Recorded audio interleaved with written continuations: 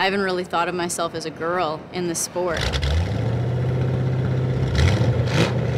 Part of the reason why I got to where I am today is it's really about being the best driver, not the best girl. I feel a responsibility to be a good role model. Social media for me started off with Twitter, and I would say that I was pretty reluctant, but I said I would do it if I could do it my own way and if it could be real and authentic. It's very easy when something good happens to go look at social media and see what everybody's saying and feel good about yourself. But then when you do that, when something bad happens, it makes you feel bad.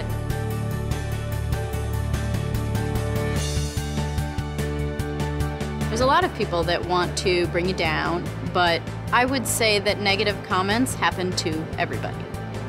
It is the easiest platform in the world for people to say mean things and not have to answer to anybody. I think the internet can be a place for positive change just as much as it is for negative. The negative stuff just gets more attention than, you know, a really inspiring story or just some little positive thing that somebody did. But it's just say something nice to somebody every day. It makes somebody feel good, and until you do it, you don't really know how good that actually makes you feel too.